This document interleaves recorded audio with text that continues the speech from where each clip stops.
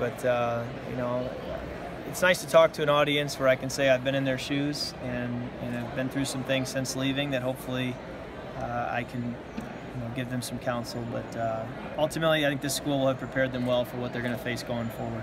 Kirk, I had to check my facts when they said 2012. It seems like yesterday, hasn't it?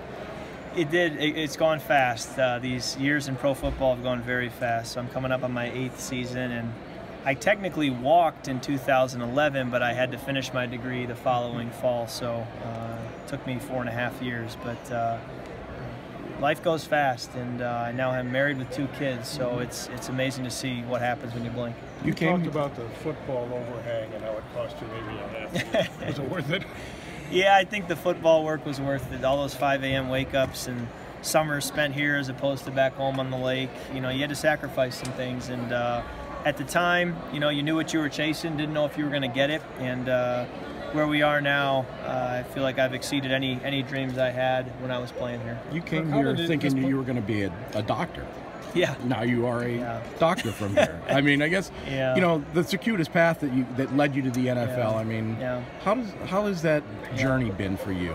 Well, I knew the statistics of playing pro football were 1% of 1%, so I just never planned on it. My plan always was to play college football, hope to get a few snaps in, and then go on to medical school. And as I went further in my career, got to my junior year, I realized as I looked around, I got a shot here, and I might as well go after it. And so I really put the medical school thing on hold and really chased after my football dream. And I guess I'm still chasing. You know, I'm 8 years in the NFL, and feel very fortunate to be where I am.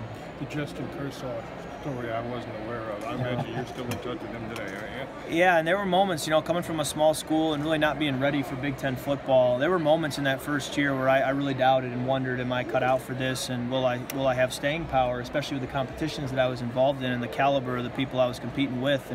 And Justin just put his arm around me and believed in me and encouraged me, and it made all the difference.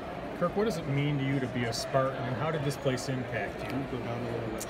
Well, you know, it's a broad question. You know, what does it mean to be a Spartan? It's hard to encapsulate into a short answer in a few words. I mean, it's the foundation of where my life has gone. When you look at who I was as an 18-year-old when I arrived on campus in 2007 to where my life is now, I think that sums it up. You know, Michigan State was the springboard and the place to stand from which anything I accomplish going forward I'll have to look back and say it all started.